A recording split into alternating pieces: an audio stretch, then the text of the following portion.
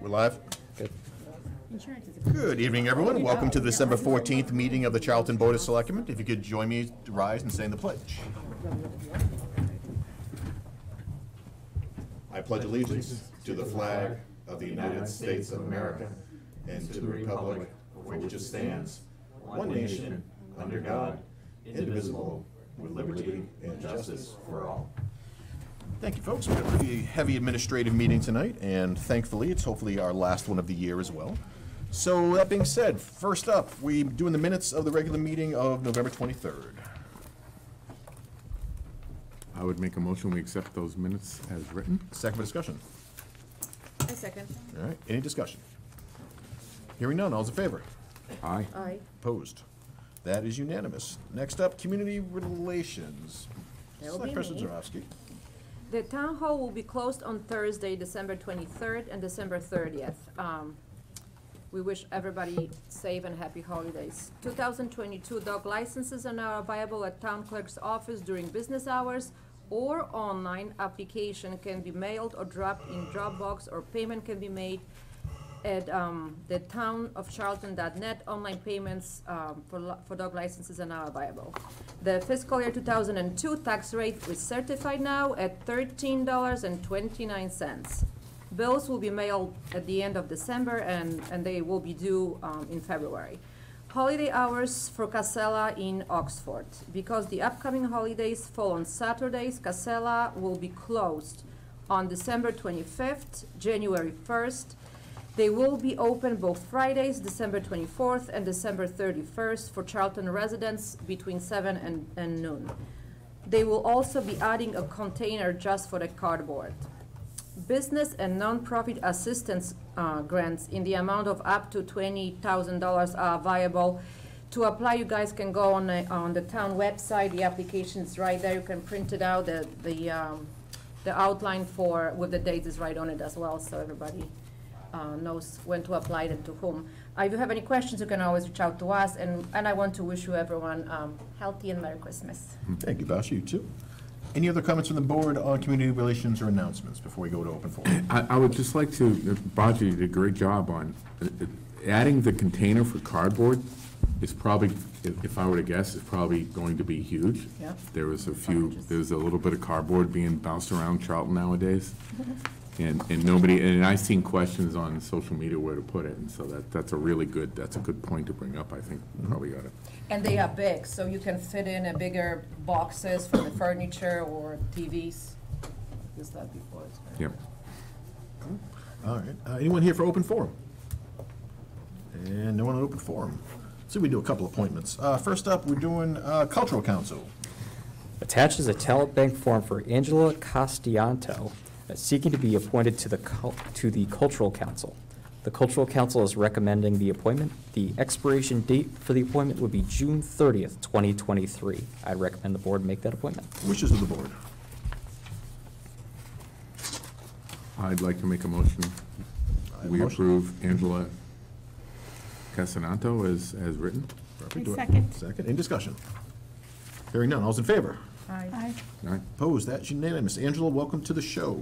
Next up, the Public Records Assistant. Well, this is a nice thing for Dan and Mary. As previously presented to the board, the police department has sought to fill the position of Public Records Assistant. Following internal posting for the position, we did receive one application. I recommend that the board appoint Board of Selectmen Executive Assistant Mary Devlin to the position of Public Records Assistant. The hours for the position are opposite that of Town Hall hours. Mary is extremely knowledgeable in the field of public records management and would be a tremendous resource to the police department. As Mary would be holding both positions concurrently, the appointment would also need to include delegating each position as a special municipal employee. Thoughts from the board? I'd only say if we are in favor of this, I would prefer a motion that combines those two things, the inclusive of the appointment and delegating each position as the SMA. As far as the, if I may through the chair, Please. As far as mentioning and delegating someone as a special municipal employee, what does that really entail? More for the people probably. It's an administrative process that allows somebody to hold multiple positions within the municipality at a single time, without being a conflict. And as far as that weighs on pay equity in the scale and all that type of thing? It has No effect impact. on- No impact on that at No. all? Okay. Good question, though.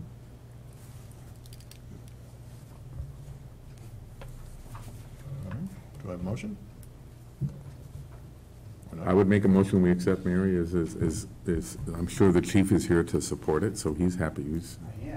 You are, okay. Just happy to get more people. I second the motion. Okay, that was a And- motion. And just to be clear, that's inclusive of the appointment and the SME delegation. Yeah. Cool. Any further discussion? Hearing none, those in favor? Aye. Aye. Opposed? That's unanimous, Mary. We look forward to working with you over at the police station as well. You know what? We got 2 minutes. Let's do the ACO if possible. At the board's September 14th, 2021 meeting, you approved the request for a second assistant animal control officer. This position would assist with vacations, time off, and/or illness. It would be a position that can assist the animal control officer whenever needed. 5 applications were received, 2 were offered interviews. The recommendation is to appoint Edward Hart of Dudley, Mass. As Assistant Animal Control Officer. This is a stipend position at $113 a week. I'd recommend the board make the appointment.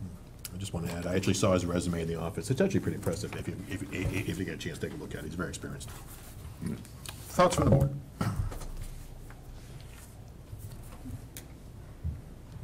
Which is another nice way of asking me for a motion, or asking for a motion. Everyone's looking at me for motion. Yeah, I would make a motion that we appoint I have a motion from Steve. Do I have a second? Second. Edward Hart from Dudley to Assistant Animal Control Officer. Thank you, Steve. Thank you, Patsy. Any discussion? Hearing none, all in favor? Aye. Opposed? That's unanimous. And actually, some kind of sad news, but yet happy at the same time. Andrew, let's talk around retirements, not yours. So close. Attaches a notice from Police Sergeant Gary Wood of his intention to retire July 31st, 2022. No action is necessary for the board at this time. Yeah, For information. Yeah, Sergeant was a great guy. Obviously, it's going to be a great loss to the department and the town. Thankfully, we have him around till July 31st. So, again, Gary, if you're out there, please be safe. You get a few more months. All right, we are now up to our first appointment, 6:45, keeping us on schedule, and the Keep Charlton Beautiful Committee. Come on up, folks. Always nice to see you. We have for those who don't, we have a pamphlet.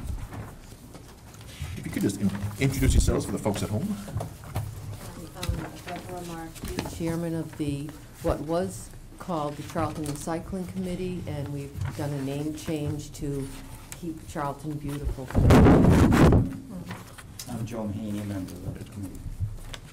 Joe, the floor, as they say, is yours. Well, I was just going to begin, though, by saying that the new committee, we just had a nice picture, which would be the logo. Drew, can you get that? It says Keep Charlton Beautiful, and we got Diane Dabrowski took a very nice picture of Town Hall that would be part of our logo. So just to let anyone know, if you go to the page, if you go to Keep Massachusetts Beautiful online, you'll see we're one of like 30-odd communities that has joined them to get benefits from them. And so that's why we're doing a name change. Excellent. Awesome. Okay, so I'm here to talk more specifically about the litter problem in town, and just in general, trying to think about keeping Charlton a little more beautiful, okay? So that's kind of my concentration. And I started off by including some pictures of trash along the side of the roads, which we don't have to go into a lot of detail. However, a lot of it is probably at one of the most beautiful parts in town up on Dresser Hill. And it's just covered with trash, the whole hill. Absolutely ridiculous. I picked up that bag, by the way, today.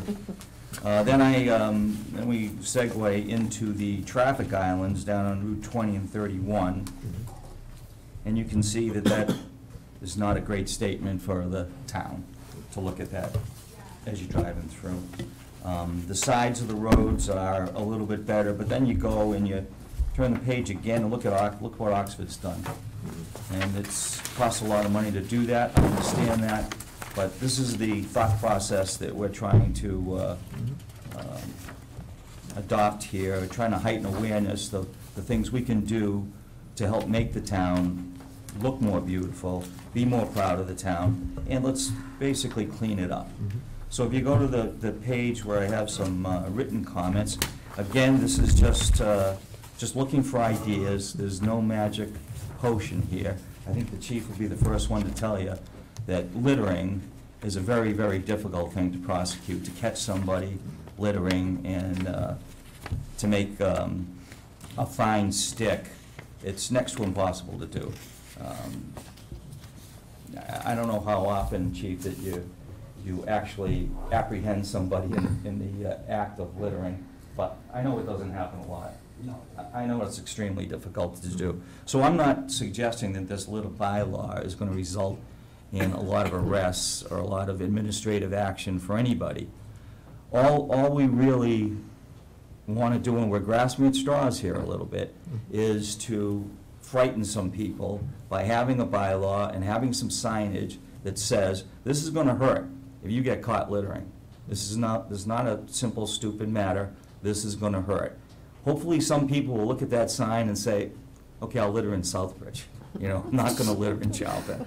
Whatever. I mean, the road. Not that we're condoning littering in Southbridge, all right? I don't want anybody else to know. No, I was just kidding. As my phone blows up. No, But you know what I mean. So I have a littering bylaw that we can talk about after we get through this page. But again, these are just some ideas that we're working on as a committee, and I just want you to know about them. So if we do get a bylaw, or if we do get funded for putting up some signs, then we will travel down that path.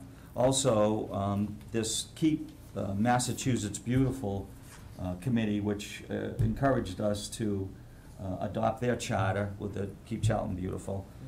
They have a program for children, to teach children, I guess a 1-hour session where they will come in and give a talk to the kids, so we could try to change the culture a little bit, get the kids to appreciate what a bad thing this is, and hopefully they can say something to their parents. But it is a cultural thing. I mean, you don't see this problem in many places over in Europe.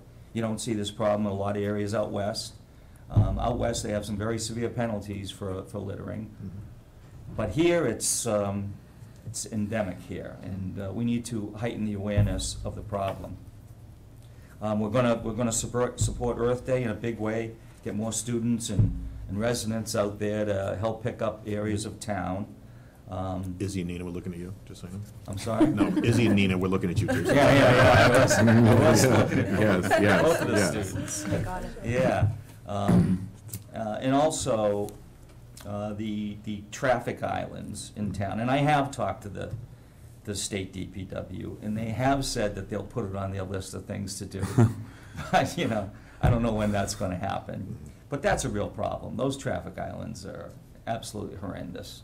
And also, you know, if we really stretch and we someday get funded to do something about the sides of the roads and the islands, putting some flower beds up, like Oxford has done, it'll look beautiful if we can find a way to do that. So how are we going to find a way to do that? Well, when I think about the problem, and I think about we need, obviously, a tremendous amount of funds to handle it, and how we're going to get those funds. We're going to have to use our leverage when it appears. All the businesses that we allow in town, as a convenience store, a McDonald's, a Dunkin' Donuts, a package store, there's probably 12 or 15 or 16 businesses like this that an unintended byproduct is litter. We let them in town, they make money in town, but they also cause a problem. Yeah, I don't want to say they cause a problem, but like I said, an unintended consequence of their selling activity is litter. So we should be thinking about, when we let those people in, what are you going to do about the litter? How can they help? Well, they could help by providing some funds. So the DPW can hire somebody. All that person does is go around and pick up litter all day long. Something like that. Again, when the big companies, Walmart, Amazon, I know you guys have been picked apart by people wanting parts of that Amazon funding. Again, you know, will you hire a landscaper to maintain the traffic islands? to put flowers on the sides of the roads. That costs money too. Oxford has one full-time employee in the DPW. That's all she does is take care of all those flowers. So it gets expensive. They have a truck with a watering tank on it. I bet you they throw $150,000 a year at it easy. But it's funded through the town. Initially, you may know or hear that there was a grant, a beautification grant, that a Webster resident donated for Oxford and Webster and Dudley. And they used those grant funds to the tune of about $80,000 to buy the infrastructure, buy the pots and things like that. But again, if I get back to my thing, I'm talking about leveraging these businesses when we have negotiations with them. Like we were talking with the garbage contractor earlier, Casella, and I'm thinking, you know, we gotta work that into our thought process, that even the garbage guys, they litter. You've seen those machines that lift that bucket up into the truck. Occasionally, you see trash flying around. You know, they contribute to the problem too. So I'm just asking that we think about this more, because I think by creating a fund where we can actually do something like buy signage or buy an employee or hire an employee, then we can start to clean up some of this mess that we have in town. Frankly, I think it has to be cleaned up. I know you guys do too.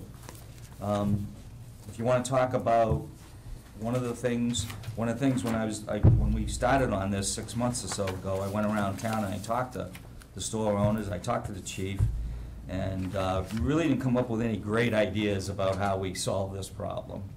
But the chief did mention that there is no town bylaw for littering. Many towns do have town bylaws, and I think it makes it somewhat easier to administer a fine if such a fine happens. Again, I'm not proposing this to go around fining people. I'm just proposing this so we can put up a sign that scares people and have some, you know, credibility to the sign. So you can read through this. The state law is very weak. It has to be adjudicated by the state courts. It takes one of the chief's officers to go down there. It's an expensive process, and you only get half of the proceeds. If you have a town bylaw, you go through the town clerk, all the proceeds come to you. But again, I don't think that's going to happen too often. But I think I'd like to put a sign up that says it's a $500 fine for littering in Charlton. And there's the sign. Or something like it. I'm thinking about a sign, you know, those historical markers that we have in town. I'm thinking about a sign about that big. You know, something will catch people's eyes, something that people will look at. Put them at the entrances to all the towns. Get a decal that we'll put on all of the trash containers out in front of these places that produce litter, and maybe at some critical points in town, like Dresser Hill. Put a sign right up there. But again, it takes money, and we don't have any money yet to do this. So we're just asking that you help us in any way that you can. You think about ways that you can generate some funds to do this type of thing. I hope you all agree that it's a big problem. So that's about all I have to say. Thanks, Joe. Deb. Comments, questions from the board? Nina? Steve, is that you? I definitely agree it's a big problem. I do, and to the young ladies here, come Earth Day, bring the troops. And you talk about a cultural change. We did this over the years. The best way to teach a kid not to litter is to make them go pick up trash on the side of a road for two mornings a year. That's the things that we found. Most of it, we did it 3 years in a row. Most of it was nip bottles. Yeah, it's awful. Yeah, and you know, rubber gloves, and the kids were 12, 13, but there are other things we found. When I see mattresses and toilets, my blood boils. Yeah. You know, I think even we've talked about the you know, when people put mattresses beside a clothing container. how does that even make common sense to anybody, right? So maybe if we, I'd be for some type of bylaw if we include the fact that we only allow those clothing containers in public lit places where there's a lot of traffic, where someone's not just, they can't be on the end of a side road where someone's just gonna toss a mattress. I think it's a big problem. I don't know what our limitations are as far as a $5,000 fine. I'd be fine with that, but I don't know the legality of it. But it's a problem, and I appreciate what you're doing. It's been bugging me for years, and when you notice it the most, it seems to be in March, when we're thinking about spring and the snow melts, and you look at those snow bankings, and it's all along Route 20, and it's disgusting. Am I wrong, or would Casella accept mattresses on a Saturday morning?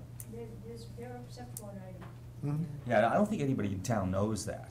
Well, I mean- I'm sorry. Go ahead. There's going to be a waist ban in effect. I don't know if Andrew's aware of that. He must, there's supposedly, in the future, there's going to be a waist ban on mattresses coming up. I just listened to a Zoom with the DEP, and it was on that right now, you can get rid of mattresses, I would think, at our Saturday drop-off, but they aren't going to be accepted into the general trash within the next year, I believe it is. I think Lester, I ran into that recently, just for information. There was a mattress we had to get rid of in Leicester, and they told us if you cut it open, rip it apart, throw the stuffing into a bag, and then throw the metal into the metal recycling bin, you're good to go. Yeah. That was not a fun job, a mattress that was not owned by us, but I'm just saying. Well, that's what they said when this waist ban goes into effect with mattresses, that's what the companies that are paid to get rid of mattresses, that's what they do. They cut them apart into the three things, and that's their job. And it was a dumpster, and he wouldn't take it without it, but anyway, I don't want to digress too far, but no, this is something I appreciate what you guys are doing. Let's make Earth Day bigger. Let's make April look prettier than March in Charlton, and get the kids out. I don't know how you incentivize kids to do it. Well, kids need community service hours, so, Yeah. I mean, Yes. that's, Yeah, for NHS and for sure. Yeah, Just do so a we knock package off any other opportunities they have for community service hours, and we leave it all on this. I'll let you do that. No, actually, I know my school's NHS is looking for places to do hours, so I Yes. can talk to my advisor about getting together some kids. Right, Marissa DeJesus, too, who's at Bay Path, is going to help. She's on our Keep Charlton Beautiful committee, and she's going to help. But Shepherd Hill people, we'd love your involvement. That's just Earth Day. I mean, That's every day. I can tell you that there's people on my road that I see every couple of days out there just picking trash when they're going for their regular walks or Yes. walking their dogs. Yeah. So that makes such a huge Right, difference. So yeah. I couldn't it's true. imagine my children ever throwing anything out of the window. It's definitely a culture, right? I can't imagine, I don't know anybody who would actually throw something Oh, out they their do. window, so it's so weird to see so much trash. But I have I like the bylaw idea. I think there's no reason why we shouldn't have one. As long as it's all legal and, goes through the whole, legal review. But with prosecuting people who throw trash, if a personal, say people have cameras everywhere, if somebody gets caught throwing the trash and they don't know they're being videoed, can that video be used? That might be, Yeah, and certainly, some of the cameras are better, but as far as finding a license plate, if you see the Batmobile, it's very specific, you know who it is. If you see a Ford Explorer, not so much. You're not gonna be able to identify who owns that car. So unless you can get a license plate, the cameras are getting better and they see further, so I mean. so if certainly people are kind of encouraged to, put up their own cameras, But I think that's what a lot of people do before they do that, is they do one of these. They're making sure there's nobody looking, or they're, unfortunately, we guys think we're living in a nice rural community. From the city, you think this is a great place to throw my mattress, so that's the difficulty. But And we could do, put them in and- places, obviously. Yeah, when yeah, they're- no, the and houses, Many but- times the officers will go through the trash and they'll find a utility bill or something. We And you have can use, prosecuted people and you for can use, that. oh, really? Yeah, and then we try to get the town reimbursed, because if Jerry went down and picked it up and stuff, how many guys did he use, and when we go through the court proceedings, so we try to make it, when it does happen. So there's the some bylaw could consequences, but- technically, So half that money, as Jim mentioned, half that money, so Joe mentioned that, half that money goes to the state, and I'm probably more in the hole because I had to pay somebody to go. So if we have a bylaw, then we could, the fee could be based on sending somebody to go pick it up, or like you could, you Both would. of them would stop, because they could still appeal the decision, but more than likely, they're not going. They would It's just- just like a But- dog license. Very few make it to court after they've gone and settled up with the clerk. She probably takes care of 95% of it. There's gonna be some stragglers that wanna go to court, but Yeah, I agree absolutely with everything that was said. I'm very excited about the other part of it, all the flowers, planters throughout the commons, and this is definitely something I would be very happy to see, and, if there's anything we can do, I hope we can do it. My question, two questions. First question that I have, Andrew, to you.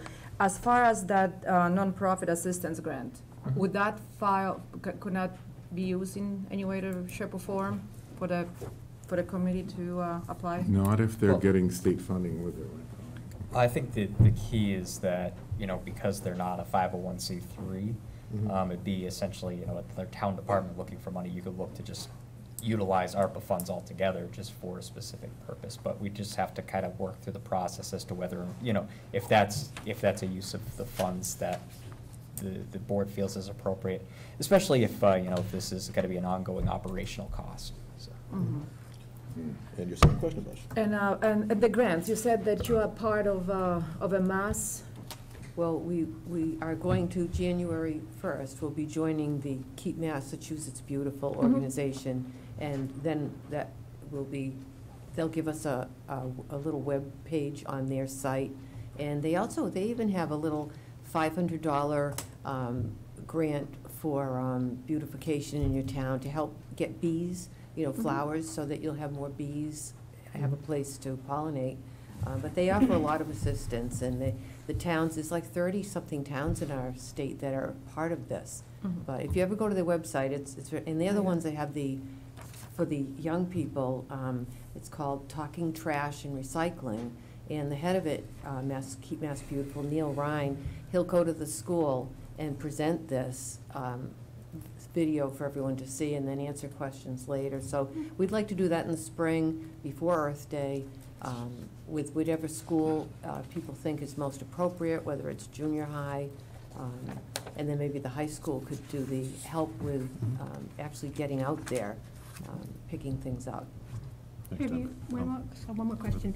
We looked at any private companies that want to sponsor? I mean, I see in other towns that certain companies sponsor roadsides and the flowers or whatever to get their name on it. Is this something that, have you guys as a? No, we haven't done that yet. It's an idea that we're gonna pursue, though. Yeah. Well, they do that on Fundraiser. highways, I know that. Yeah.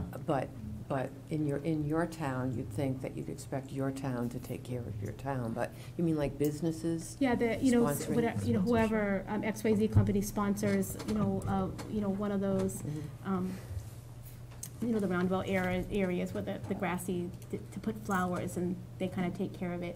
You see it in other towns, you drive through and you see, sponsored by, XYZ construction Yes. company or whatever. Yeah.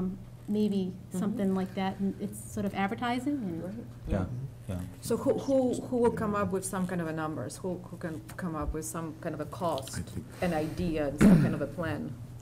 Would that be you? I think we should do that, sure. I think We have to work on it. I'm sorry, Bush. talk about it. Yeah. Nina?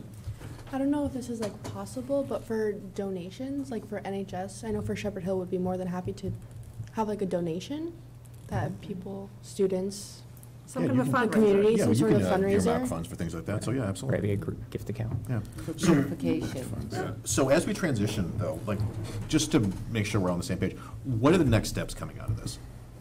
Out of the bylaw? Oh, no, just in general, like, in a sense, like, what happens next? Because, and I'll be candid, what often happens is people come up with some great ideas, and the board throws our ideas in it, and then it goes into a black hole.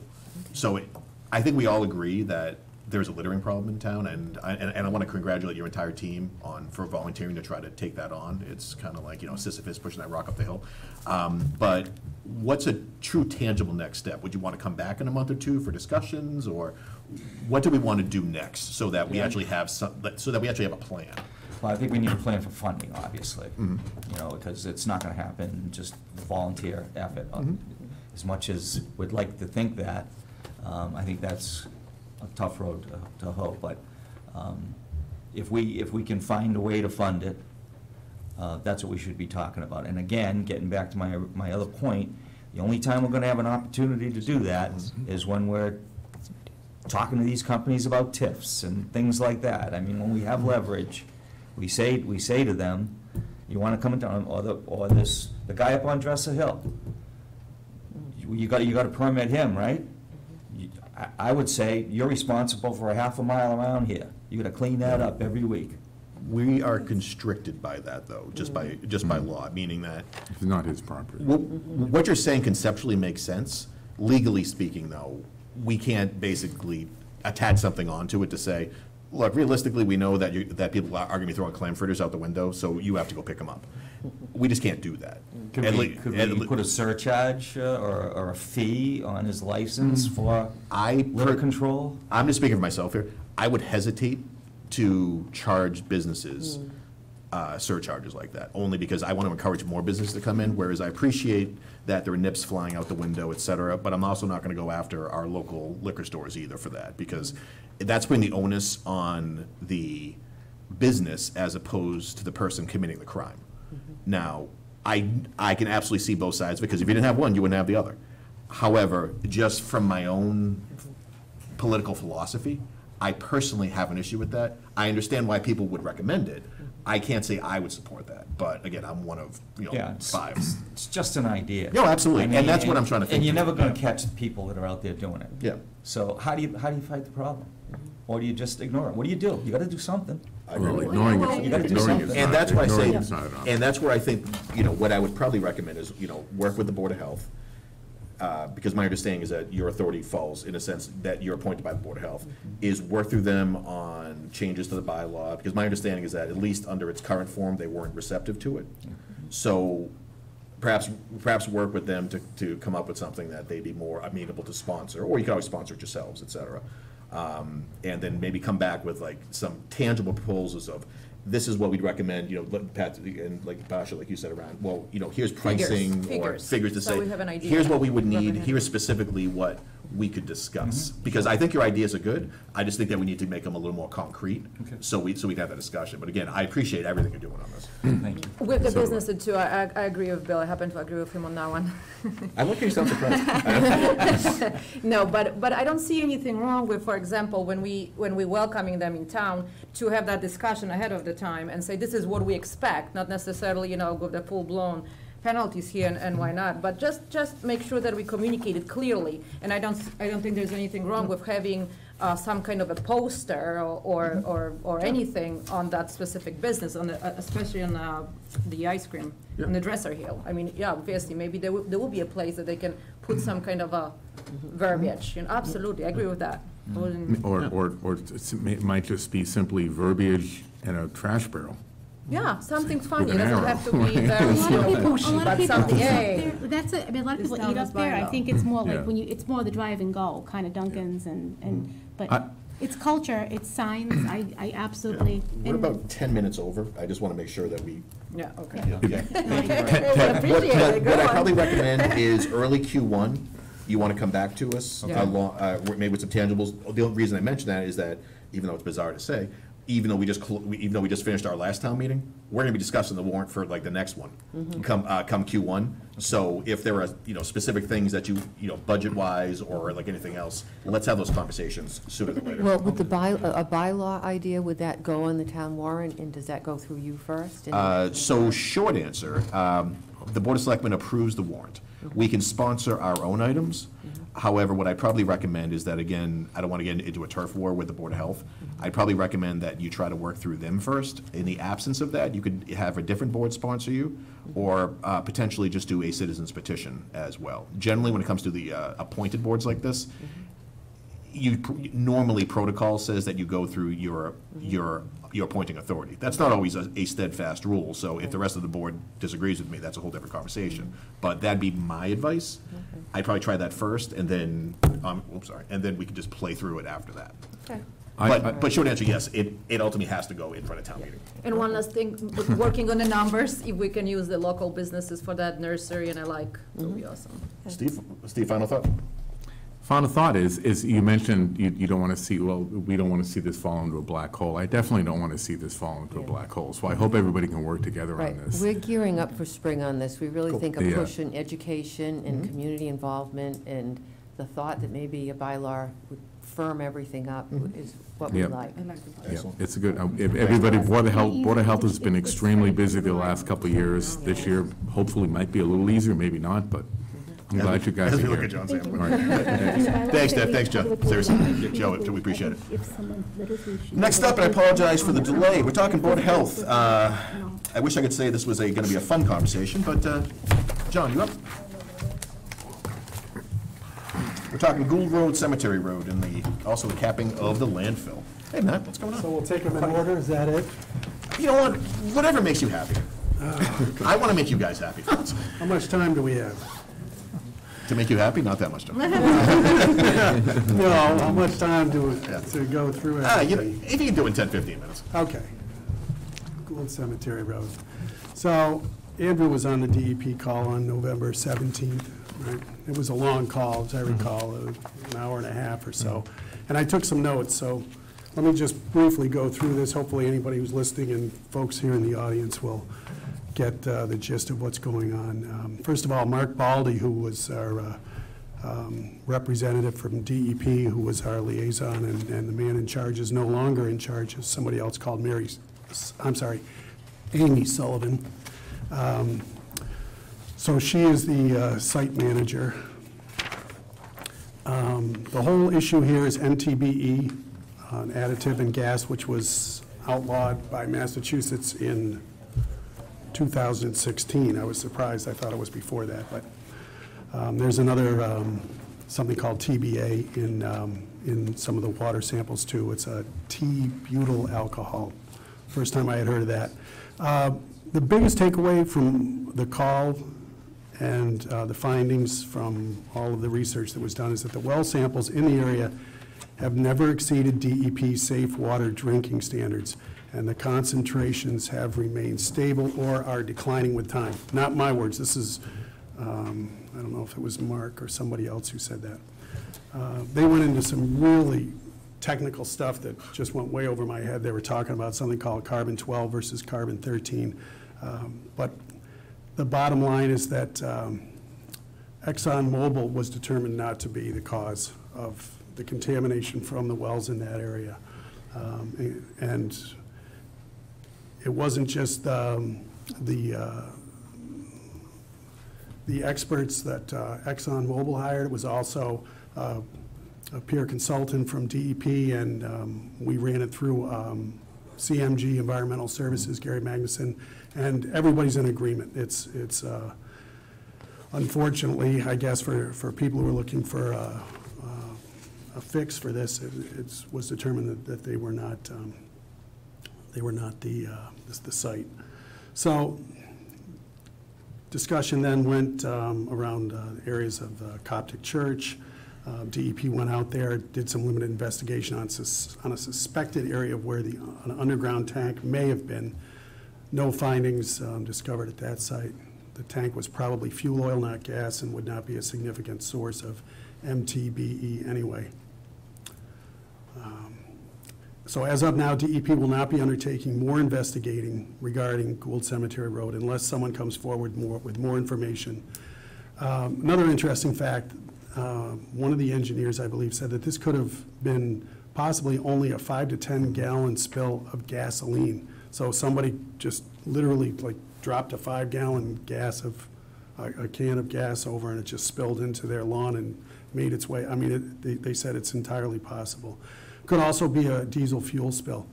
So the residents, of course, are still looking for some sort of, if not resolution, some sort of action plan going forward. They asked if the town, whether it's the Selectmen, Board of Health, would continue to work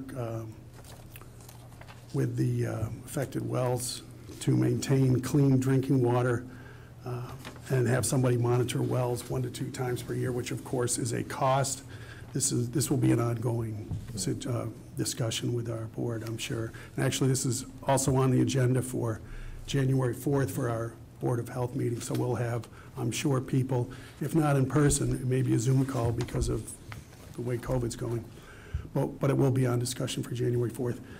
There's some other interesting things. Somebody brought up that there's a rail line within 100 yards of some of the houses that were affected. I don't know the area that well. I mean, I've been over there a number of times throughout my 30-plus years here in town. But, so this will be another point of discussion going forward. Our engineer, Gary Magnuson, actually said, you know, there's certain things that we can do. We could look for suspected sources, but you look at a map of the area, and it's pretty extensive. You'd have to now go to property owners and say, okay, folks, can we come on your property and investigate and start drilling holes and so forth on all these properties, and which way do you go? Well, the engineers will tell you got to go upstream from where the striations of the bedrock are and so forth, so you could kind of get it. But, you know, needle in a haystack. I hate to say that, but it's kind of what we're up against for that. Let me see if I've got anything else. So, Gary Magnuson's had questions for our Board of Health at our last meeting. He said, you know, the question that we need to discuss going forward, do you want to find the source of the MTBE contamination in the area, or do you want to focus on reducing exposure to MTBE impacted water at the known locations? So again, January 4th, that's what we'll be discussing with some of the residents in the area who have affected wells. I've covered most of the stuff, but I'm sure you've got something to add, Matt. I'll just say, basically, we know that there's some houses that have water that's probably not a great idea to drink. It is below the standard, but it is contaminated with some nasty stuff in it. Our board, while ExxonMobil was doing their thing, we just tried to be proactive, trying to make sure that that particular area didn't get in the dark hole that you guys have been talking about. So we just kind of, as a board, we just stayed on it to make sure that everything we could do as a town to protect those residents, and that's what we did. The findings were that ExxonMobil is not going to be the source of that. And like John said, it could have been a 10-gallon release, could have been a car accident, they're non-reportable, it could have been anything. So that's the bad news. The relatively good news is all of those residents that we're aware of know that there's an issue and they're not drinking the water or have been instructed not to drink the water. So we have, as a board or as a town, we have provided due diligence to the tune of saying, listen, there's a problem, everybody needs to know about it. And our team's going to continue to notify new residents and people in that area while we look for a long-term solution. I do think that ExxonMobil's pulling out with the water filtration systems. Sounds to me like they may sell them to the homeowners for $1. I think there's 2 of them. If they want to keep them, it's paperwork basically. If they'd like them removed, and like John said, we're kind of at a fork in the road now. It's like, do we continue to chase where it came from? Do we try and find a solution to make it better for those residents on the drinking aspect? And so that's where we're at now with it. But all in all, we did what we could, but it doesn't look like we're going to get a free water line down that area. So No. You know, I think I was on that call for a bit, and it's one of those great examples of correlation does not equal causation, in that I think when everyone first heard about this, all of our ears perked up and said, oh, it's got to be Exxon. Yeah. And come to find out, you had a bunch of brilliant scientists in that call, John, like you. I'm like, within 30 seconds, like, I don't even know what you're talking about, type of thing, because it was all advanced organic chemistry, and I was like, look, just no. But I think it was like three different studies or different analyses all pointed to the same conclusion, i.e., it wasn't Exxon. So we don't know, to your point, no one knows what it was or is. We got to figure out what it is, and it sounds like you're having your meeting on January 4th, was it? Yes. January 4th, I would recommend everyone dial in, have a conversation, and then honestly, we just have to keep in touch and figure out how we can best support and, again, talking about next steps of what do we do next as a larger community? But, you know, I'm not gonna step on your toes with this. You guys know more about it than we do, so, you know, you give us the recommendation, and then we'll, you know, hash it out. Okay, and I'm sure Jim is in contact with Andrew also on anything of significance with this, so you will be kept in the loop.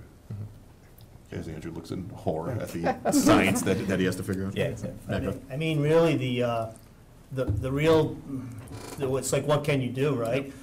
Well, it's really gonna be to provide some type of funding down the road to have certain wells tested, whether it's residents that say, yeah, go ahead, test mine, or we, you know, I'm not saying drill a well, but I'm sure we'll find a well that we can test. But we're gonna have to, you know, kind of be diligent and get on some type of schedule.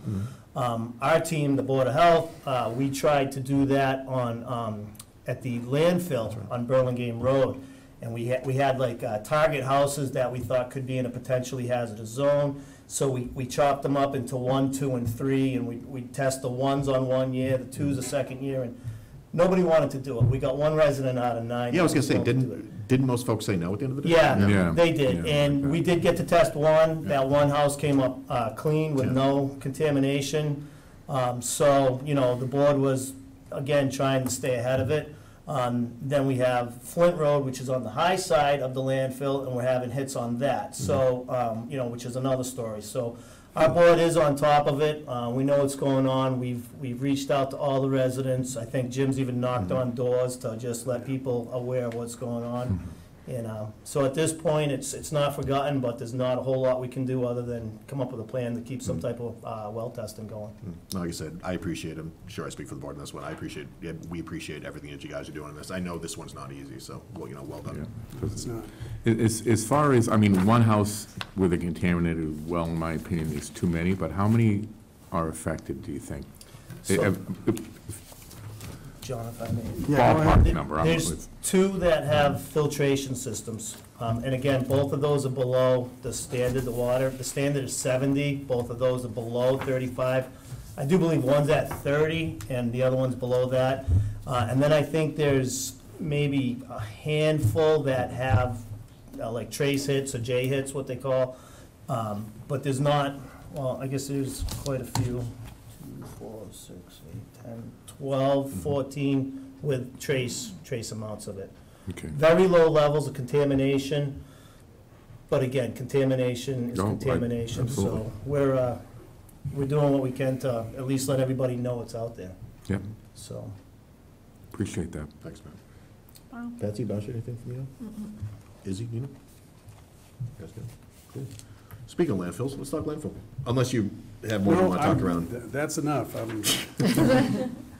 Yeah, any more and my head will be spinning.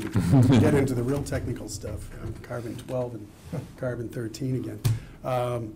So landfill, as everyone here is probably aware, the town approved the $2 million for the capping of, I'll make sure I get this right, because there's 54, the old landfill, which is not capped. So this has been going on for years. I can't, maybe you'll remember when that landfill was officially closed and no longer having refuse put into it. I But believe it goes back to the early 80s, late 90s, late 70s. yeah, it's been a long time. So DEP's been obviously monitoring this, and we've, as a board and predecessors that came long before us have been aware of it. But the DEP's getting a bit louder, so to speak, and we now are getting strongly hinted that the capping is going to be coming pretty quickly. So thank you to the town and the town's people for approving the appropriation of the $2 million.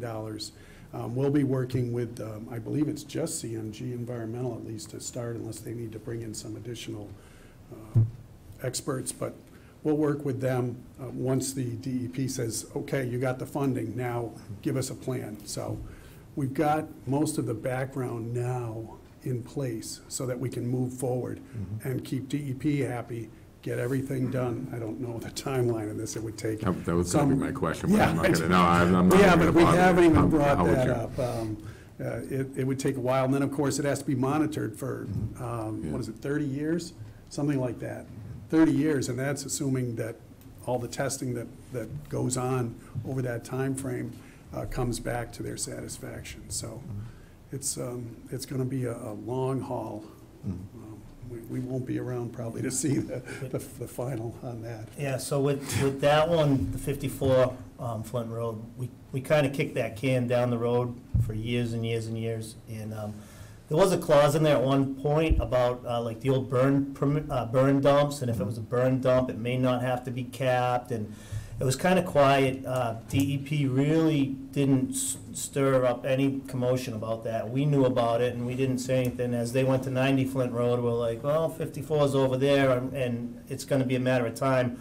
Back when Jim Malley was on board with us, and you know, we'd have this discussion all the time. And so now it's basically, we've been proactive with it. We've been testing those wells. There were 8 or 9 of them. They were so grown in, we couldn't even get to them, and we've been on it. But the problem is we've had trace hits of the 1,4-dioxane on that side, and now it's caught the attention of DEP. With this action plan, we now know that DEP is going to make us cap it, which is the right thing to do anyways. It's just about the money, and it's always about the money.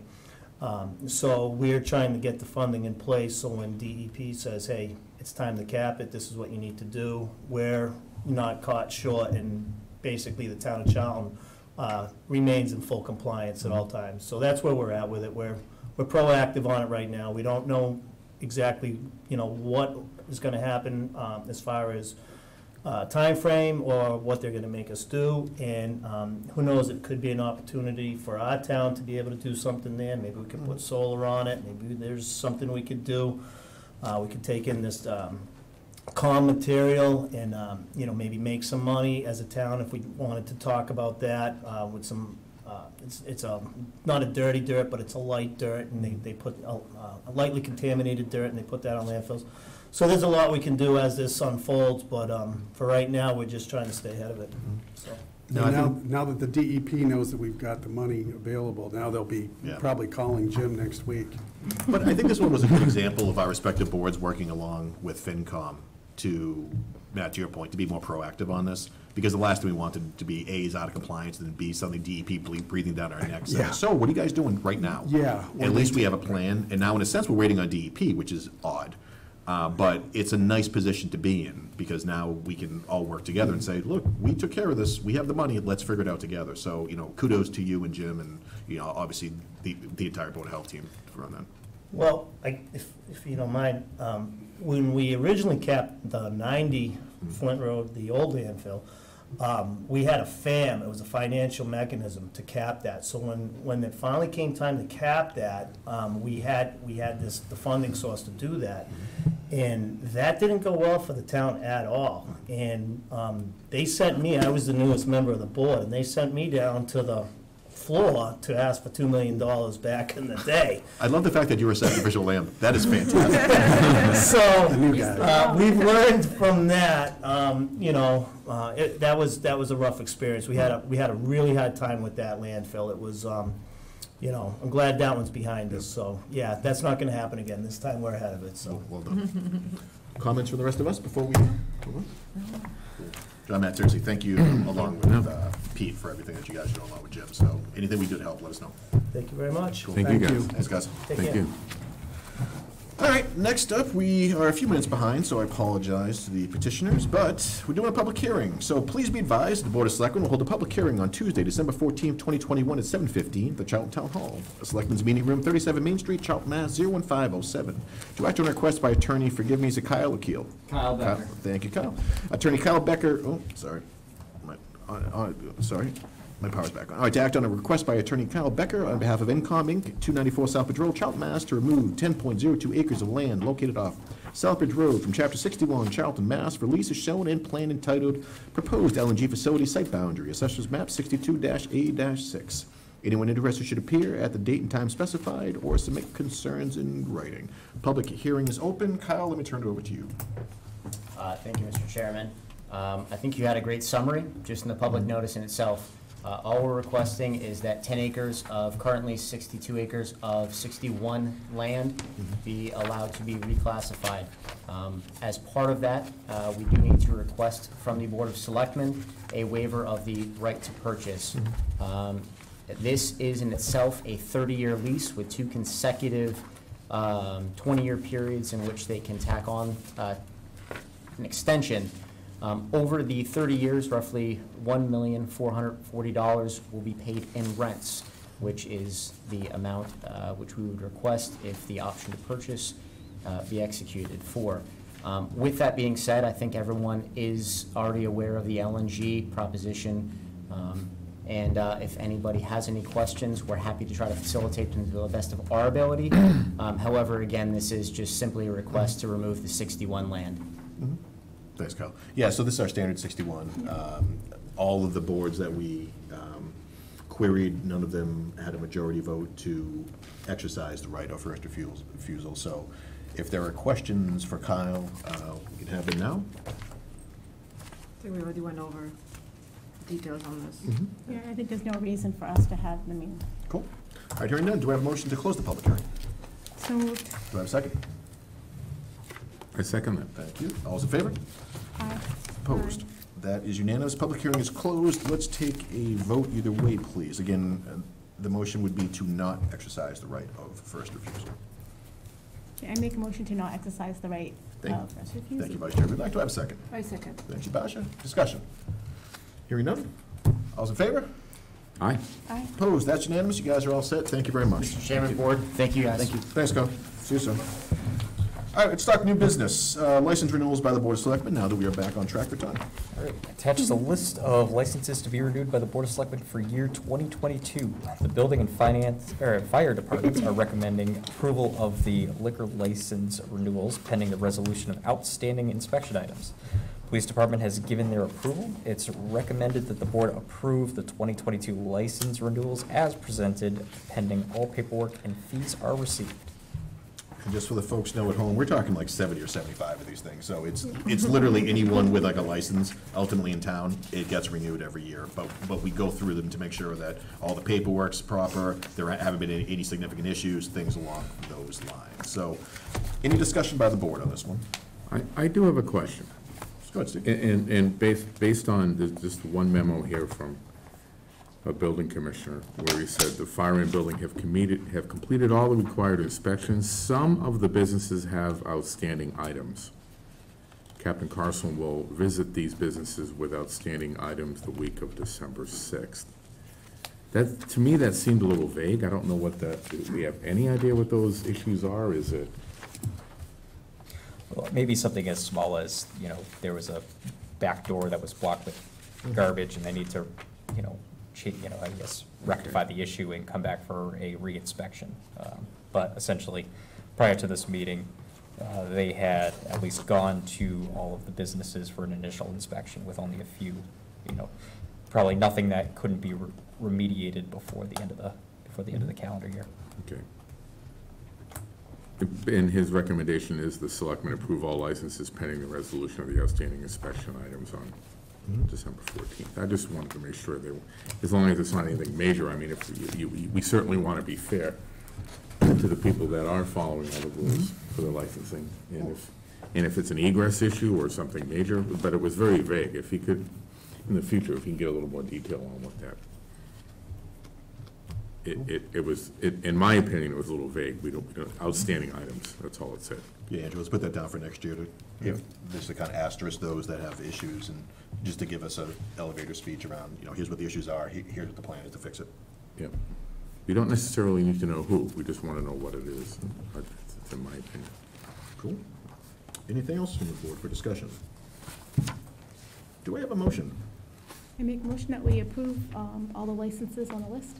Pending the resolution of outstanding Pending the inspection? resolution of the Thank you, Vice outstanding Chairman. items. Do I have a second? Pending the resolution of the items, outstanding items. I Yes. second that one. Okay, I'm gonna go Bash on that. I'm just gonna say for discussion, I am abstaining from any votes on the Quarter Keg Pub. But outside of that, I'm fine with everything else. So, all those in favor? Aye. Aye. Opposed? That is unanimous with my abstentions on the QKP. All right, temp department assistant. Andrew, you want to talk us through this? Sure. So with the assistant town clerk currently out on extended leave, election worker Gene Vincent has filled in to assist the office in his absence. In general, Gene has been able to provide at least 15 hours per week of coverage to the office during this time. As it's unclear how long the assistant town clerk will be out, I am recommending that the board appoint Ms. Vincent to the position of temporary department assistant during this period. It had been discovered, although that Ms. Vincent has held multiple positions on the planning board and within elections previously, the board had not taken the action to designate those positions as special municipal employee. I recommend that the board make the appointment of Ms. Vincent to the position of temporary department assistant and designate the positions of department assistant, election worker, and planning board member as special municipal employee. Thoughts of the board? I think it's been happening for a while anyways, and it makes sense. All right, do I have a motion? I think my question would be, does this, maybe this question is more for Karen, does this mean Gene would be able to fulfill the duties that Eric did, or? No, From- not, no. full assistant town clerk duties. Yeah, So there's some things she can't sign that he could do in my absence, she can't. yeah, okay. All right. Any other questions? All right, do I have a motion? So Either way. moved. I have a motion from Vice Chair, would I like to have a second? Second. Second from Steve, discussion. Hearing none, those in favor? Aye. Opposed, that's unanimous. Gene, keep up the good work. Next up, we're declaring surplus of bicycles from, I think, 1936. Andrew, you want to what's the elevator speech on this one? All right, police are requesting 4 bikes and 2 bike racks to be deemed as surplus property. They're about 23 years old. We're looking to put them on municipal bid for a minimum of $100 a piece. Perfect. I'm sorry, $100 for all 4. I saw Chief Dowd, it's one of those enormous ones with like the big wheel and stuff. Yeah. Chief Dowd was going on the street. You mean hook them to the horse? Yeah, exactly. Yeah, but did you look at the name brand of these bicycles? I did not.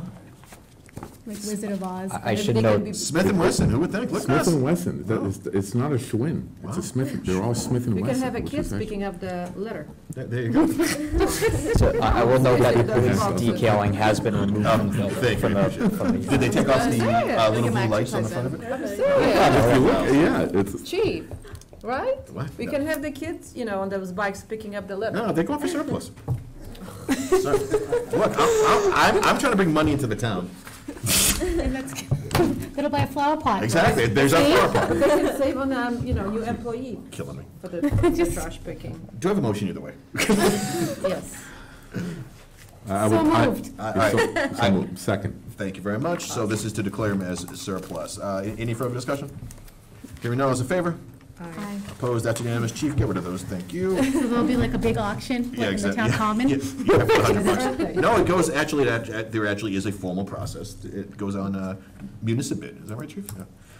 All right, Andrew, I know we have a small amendment to the ARPA plan under old business. Yep, so basically, elevator speech, just looking for an amendment to that Phase 1 plan to authorize 90,000 of the funds to be appropriated for public safety core network upgrades to be facilitated by Jeff. I don't know, Jeff, if you want to give any additional information. But, we had been looking at appropriating some money toward IT infrastructure, and we think that this is kind of like the best, best initial use of some. Jeff, talk to me, 30 seconds. Good evening. So the core updates to PD and fire will facilitate a few things, that they solve a few problems. One is a speed upgrade, connection between buildings, 10 times increase in speed. Two, it's also with the new radio system that's going to be implemented, it's going to help a lot with that. Third is cybersecurity, and actually the fourth would be a second backup fiber connection between PD and fire together, rather than hub from town hall to each building. They'll have a backup as well. Questions for Jeff? Well done. Thoughts from the board? Sounds good to me.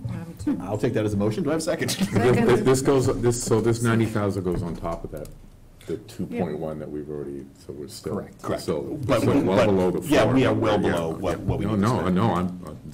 So we have Vice Chair Great. Whitlock is a motion, Steve for second. Any discussion? Hearing none. All's in favor? Aye. Aye.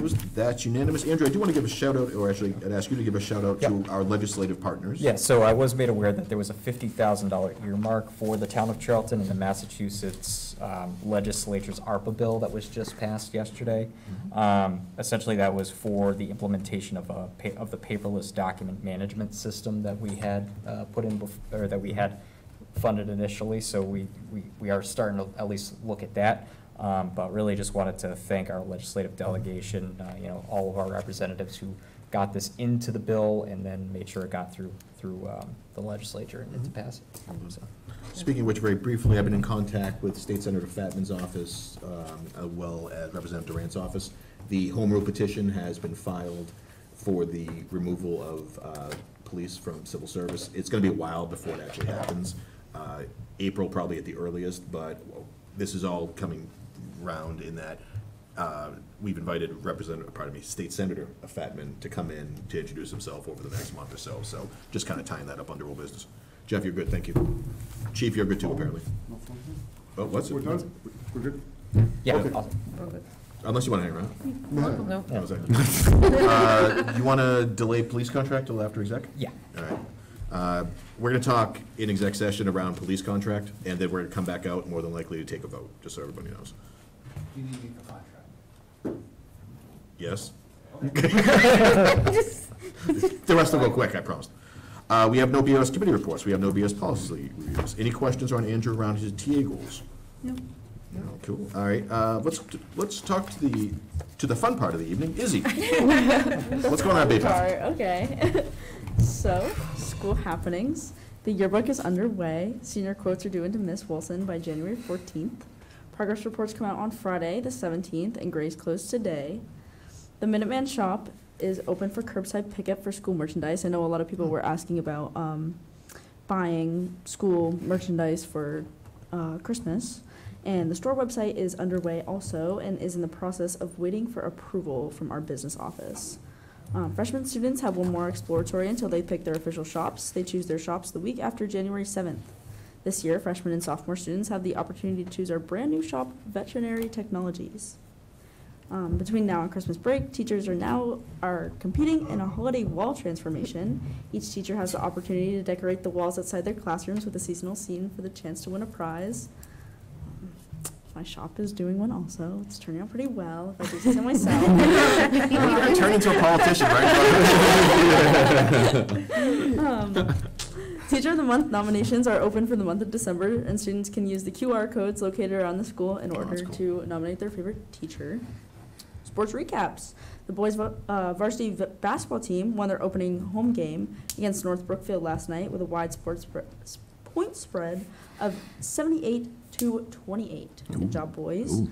The girls' varsity team also won their first home game in a nail-biter against North Brookfield. It was a tough matchup, and the score ended up 29-28. Good job to both teams. For extracurriculars, indoor track meets have now been postponed indefinitely due to COVID.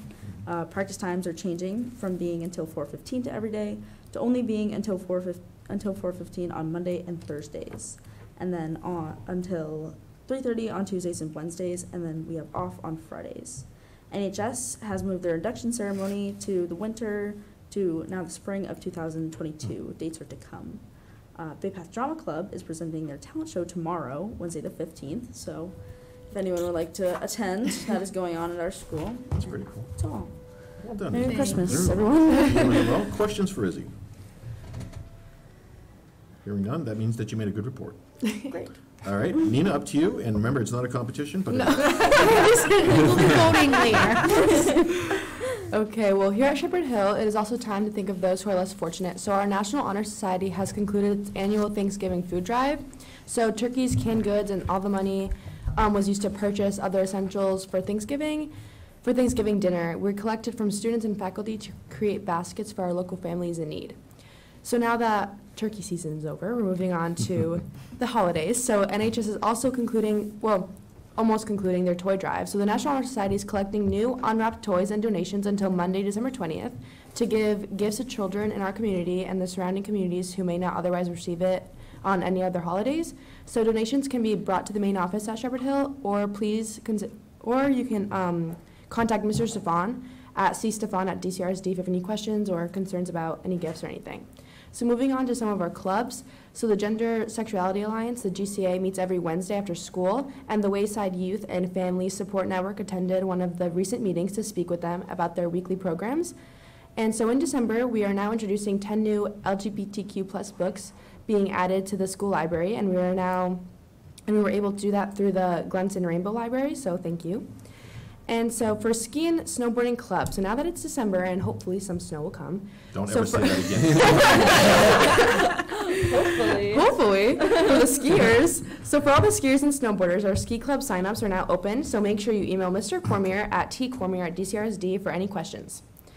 And so our Shepherd Hill Drama Club is now presenting Alice Wonderland in the Glass, which is being presented Friday, January 7th at 7 p.m. and Saturday, January 8th at 7 p.m. So tickets are $15 for adults and $10 for students and seniors, and kids 5 and under are free. And more ticket information is coming soon, not yet available. So moving on to super fun stuff, our AP test payments. So please send in any payments for AP exams prior to January 21st, 2022. So check or money orders must be made out to Shepherd Hill Regional High School, and College Board has set the prices for exam as follows. So exams are $96 per class, and for AP capstone classes like AP Seminar or AP Research, it's $144 per class. And for AP Physics, C classes is $192, and all of these prices are reduced if you have free or reduced lunch students. So congratulations to our academic decathlon team. They had their first competition on November 20th at Arlington High School, and they placed 4th, so well done, team. And starting our soup food drive, so we have January 9th at 2022, we will host a drive-through soup drive, and so stay tuned for the link and for your pre-ordered hot soups on the cold winter nights. And just finally, for the whole Dudley Charlton district, we are in desperate needs of subs. So if anyone's interested in subbing for any of the schools in the district, please contact any of the schools you're interested in, and any information is there. If you need to contact the school, they'll help you with that. And that's it, and I just wish everyone a happy and healthy holiday. Thank you, Nina. You too. That's all. Questions for comments, Nina? No Christmas gifts. Exactly. 160 per AP exam. Right. You're right. 144 for me, actually. Put it under the tree. No, it's 144, not 160. I will say, Stop exaggerating. Yeah, stop exaggerating. typical I'm mom. not in not in AP Physics, I'm in AP Research. Oh, that was the worst class. So we were joking around prior to the meeting around college selections and things like that, but in all seriousness, I'm glad I'm 30 years older than you now, because there's no way I could compete with either one of you. You're both doing a fantastic job, and we're really, really happy to have you on the board. And I mean, granted, you used to have 6 more months with us, but or however many more months. Maybe 4 or 5, I don't know anymore. But I can't wait to see what you guys do in the future. Like I said, you guys are both doing a great job, so thank you. Thank you so much. And Thank you you. are, really promoting your schools very well, and Thank you. it's, like I said, they should be proud of you as well. Thank you. I agree. We're happy to be here. I second that motion. Wait till budget season, you basically say. All right, let's go, TA report, Andrew. Yeah, real quick, so just wanted to thank everybody who put together the tree lighting and Santa Parade. Last week was a great event, great turnout. I brought my family out here on a Sunday, and they really enjoyed it. So really just want to say kudos to everybody who volunteered to put that together. And then just as a reminder to the board, this is our only meeting this month, so happy holidays. Great working with you all this year. More to come, and Down and Dirty work starts next month. Right. There you go. There we go. Thank you, Andrew. Any other Thank you, business that the board wants to discuss legally? We're good? Cool. All right, again, as Andrew mentioned, next meeting is going to be in January. We're going to go into executive session. There's a good chance we're going to take votes when we come out of it. We probably won't be in it for long, but what I'd like to do is have somebody read the motion from page 2 of the agenda. If you have it, please. Want me to do it? Please, Betsy. I'd like to make a motion to adjourn, go into executive session under MGL Chapter 30A, Section 21A, to discuss strategy with respect to collective bargaining or litigation, the police contract and clerical union, if an open meeting may have detrimental effect on the bargaining or litigation position of the public body, and the chair so declares, and to reconvene to open session to take any action if needed to adjourn. Thank you, Patsy, and the chair does declare. Do I have a second? Second. Any discussion? Hearing none, roll call vote. Steve? Aye. Basha? Aye. Patsy? Aye. Chair votes aye. We are in executive session, but again, more than likely, we are coming out for a vote. Or at least, I would assume we are. All right, let's take 5 minutes, and then we'll go through this. Recording stopped.